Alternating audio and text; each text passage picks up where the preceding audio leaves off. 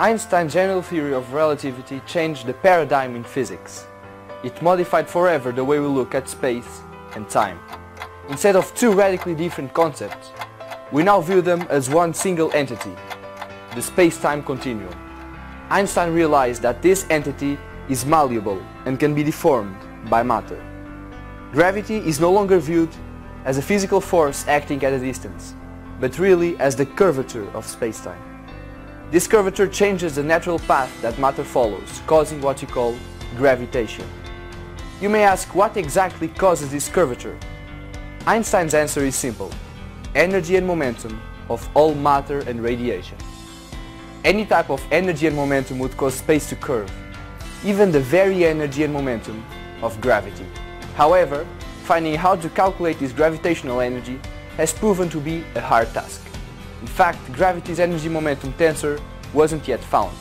This issue is of major importance when comparing gravity with other forces, which have a well-defined energy-momentum tensor given by a canonical formalism. Einstein himself only derived the pseudo-tensor that does not obey the principle of general covariance, giving weird values in many situations. Some physicists even say that the local gravitational energy-momentum tensor simply doesn't exist. The difficulties in finding such a tensor suggest that gravitational energy may not be localized. In fact, it is possible to calculate gravity's global energy. ADM mass, Komar's mass and Bondi's mass give reasonable results in asymptotically flat spacetimes.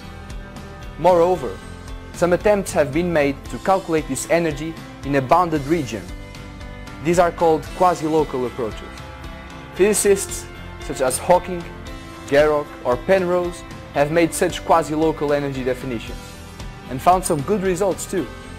As we live in a universe with a positive cosmological constant, it is important to generalize those global and quasi-local energy definitions for asymptotically de Sitter spacetimes and understand the differences to asymptotically flat spacetimes. This will be my thesis work here at CENTRA. Thank you.